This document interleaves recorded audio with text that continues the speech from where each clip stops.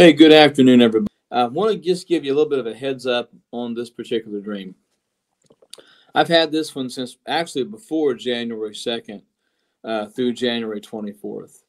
And I'm not going to read all of the headlines when I go through the dream. I'm going to read some of those headlines after I'm done. And the real intention, the way I'm doing this today is this. First of all, I want to share the dream, and then I want you folks to pray about it. I want you to pray through it, pray about the headlines, pray about the things that I saw in the dream, and ask God for wisdom, ask God for direction. So here we go. Okay, the dream began with the flipping of newspapers and headlines, but one prominent number was heralded there, and that being 8 billion.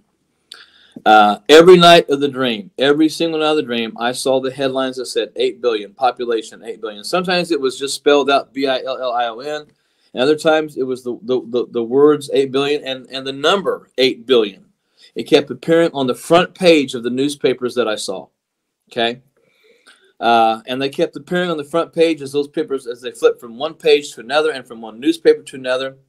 And I saw different places: Miami, Chicago, New York, Washington, D.C., Indianapolis. I pastored in Terre Haute for 9 years. I saw the headlines of the Tribune Star, the Terre Haute Tribune Star. So I saw different newspapers from around the nation. Then other headlines began to appear with high crime, poverty, and world chaos, highlighting those things that were going on. There were headlines about school violence, of teachers locking themselves in their rooms and calling 911 to be rescued from marauding gangs of students intent on violence. Those were the kind of headlines that I saw. There were headlines of food shortages and starvation.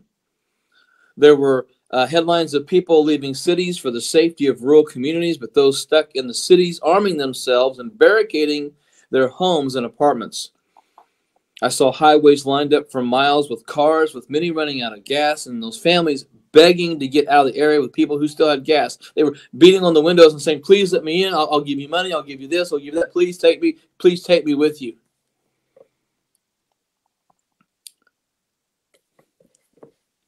Then the headlines, the number 8 billion would appear again. I'd see people groups from around the world, from nations where the same chaos was occurring.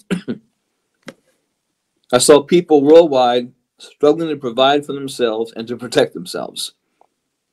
Crime was out of hand, headline-wise. One headline read, "Washington paralyzed in nationwide crime wave." And then I saw a field, and it was full of people from the nations, different races, clothing, language, but they were all in a tight circle, looking up at the sky but not moving. The headlines returned with these type of headlines: weather anomalies questioned, death rates unparalleled in 2023. And this was an interesting: college lost at sea. College lost at sea. And then the field returns in my sight, and the people would still be looking up, but with more expectation. One headline then stood out: banks becoming regionalized, 60% of bank branches to close by 2027. Another read, "Summer is not coming," as well as "President who?" That's what the headline said. President who, with a couple question marks behind it. Then the field came back into view, and the people are stirring, but yet watching the sky. One other headline displayed, it said, "Mattresses useless now, cash not worth hiding." Suddenly the atmosphere changed, and the sky got extremely bright, and I saw another field, but this one was full of goats and sheep. In just the last couple of months, I began to notice that the field behind the church, there's a little creek and then a bridge you go over, and there's a little field back there. I began to notice months ago that they had dropped a lot of sheep back there. Not dropped, but started raising the sheep back there. Sheep and cows. Haven't seen necessarily goats back there, but the field that I was seeing in this dream, it was jammed full of sheep and goats. And they were all just kind of intermingled out there, all kind of hanging around each other. But the sheep were white and the goats were gray. And the sheep were looking up and around and watching cautiously. In other words, All the sheep were aware of, they were watching, they'd eat, and then they'd put their heads back up, they'd look around, look up. But they were cautious. They were not scared, they were not terrified, they were just cautious. They were, I would call it situational awareness. The goats were eating and bumping into both other goats and the sheep. And the goats were oblivious to their surroundings and even seemed to be bothering the other animals around them. And there was a faint darkening of the skies. And that's when I saw the man that I see walk up to the gate at the front of the big field. He walked up quietly with a shepherd's staff in his right hand. He simply gazed at the animals within the fence. The goats paid no attention, but the sheep began to walk towards the gate, some moving quicker than others. The shepherd opened the gate and very firmly said the word, "Come." Not loud, not soft, just come. It was a very, very firmly way of saying it. So he says, "Come." And at once, the sheep began lining up and walking out through the gate. The shepherd had moved the staff to his left hand and had knelt down to one knee. And as each sheep walked by, came near to him and began to pass by, he drew them near to him and he embraced them. So he's on his knee, staff in his left hand. And as the sheep come up, he embraces them with his right hand, and they begin to nuzzle. They begin to take heads and rub up against that inner part of his arm, kind of where your floating rib would be. And then they went on. Now the shepherd kept his eyes on the gate. And here's the thing that really got my attention. As the sheep came near, he didn't look at the sheep. He kept his eyes on the gate. He would reach down. He would just embrace the sheep and love on it, but he kept his eyes on the gate, watching what was coming through. Shepherd kept his eyes on the gate, embraced each sheep as it went by. And there was a goat that tried to get into the line. And the shepherd stood up, walked over, grabbed it by the horns, and slowly, simply walked it back to the area away from the gate. He then tapped the ground with the staff one time, pointed at the goats, just like this. Tapped it, pointed at the goats, and just looked along that side where the goats were. He then walked back to the gate, and with his right hand waved the sheep in line on, and he said, "Come." Same attitude of voice, the same level of volume. And I watched as hundreds of sheep were embraced and passed by the shepherd. He then looked at me and he said, "Get ready to get in line, for I'm coming soon.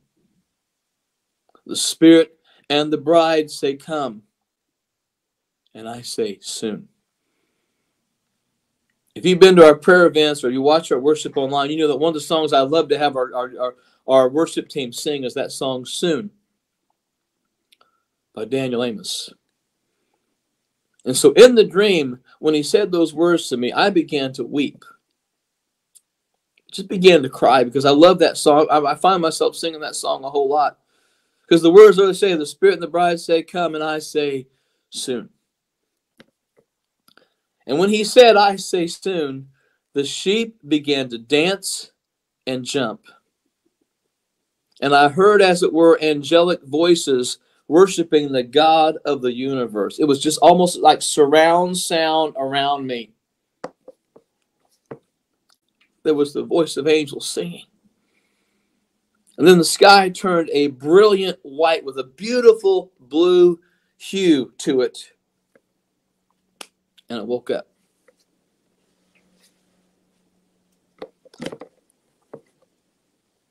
I'm going to share now. That was the dream. That was the dream. But I want to share, rather than put all of the headlines into the dream, because it would be almost like ad infinitum. I didn't want to just overwhelm people with the headlines. But I'm going to share with you now the other headlines that I saw. Just quickly run through them. Sex crime units overwhelmed in southern big cities. Rampant STDs killing elderly. The zombie apocalypse, new drugs turning users into walking dead. Next headline. Who is killing the unelected movers in the political and medical world? ? Next headline. Governments tracking assassination teams crossing borders. Now, this did not say American borders. This said governments, plural. Governments tracking assassination teams crossing borders. Next headline I saw, gun grabs lead to standoffs nationwide. Another headline, cryptic headline, pagans are us, lead the polls. Underground spy network links Congress to White House. This is a very disturbing one for me, the next headline. Cancel the cross events hosted in Democratic cities. Next headline, unholy trinity of DC leaders intends to erase morality definition. Next headline, Gates, WHO, and WC fix standards / medical tyranny on steroids. Next headline, launched, poke the bear, face incineration. And the last headline that I saw, just from early this week, the West knows what it's doing. They have swallowed the pill and got it down with poison. So those are the headlines that I saw repeatedly over and over and over throughout the several weeks of the dream. Simply asking you to pray about these things, commit solid, serious prayer time. But the most important thing to me was that Jesus said, I'm coming soon. The Spirit and the bride say, come, and I say soon. So, folks, we know that what's coming is not going to be good, going to be divisive, going to be sinister. But I'm thankful that the Lord will keep his hand upon us. So once again, folks, I challenge you, encourage you, pray through the dream, pray through the headlines, pray for insight, pray for wisdom. Share with me through realdannycoverstone@gmail.com or just in the comments. Even next week when we're on, share what you see, share what you're sensing. I just had to think about it and pray through them and make sure I wanted to share them, because they'll indicate some difficult things coming. So pray, folks. I mean, really spend time praying about these dreams and what God shows you, what God reveals. Line them up with the Word. Make sure they line up with the Word, period. Anything that's going to be said or stated or come out is going to line up with the Word and what we know of what the Word says about where we are. So I'm just grateful that it's coming soon, folks. And that means stay ready. That means stay faithful. That means stay focused. Okay? Now is not the time to allow your faith to disintegrate or to compromise. Now is not the time. Now is not the time to walk away from absolute service to Jesus. Now's not the time to let the lost go. That there's that many lost people out there we've got to reach. We got to reach them. So thank you for being a part of this today. Thanks for listening. Thanks for praying. More than anything, thank you for seeking the face of the Lord.